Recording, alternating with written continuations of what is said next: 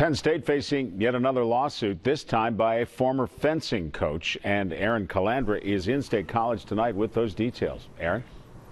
Marty, Penn State fired the longtime world-renowned fencing coach last summer for allegedly retaliation against a whistleblower. But this coach denies those allegations, and he's not going down without a fight. Emmanuil Kaidanov, the head coach of Penn State's men and women's fencing teams for 31 years, has won 12 national championships, 4 Coach of the Year awards, and according to his attorney, has a polished record with the university. But in August of last year, he suddenly lost his job.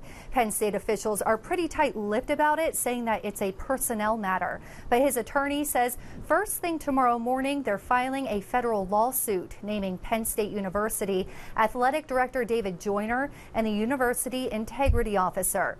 His attorney says the firing stemmed from a confrontation he had with an administrative assistant who reported drug use by a female fencer.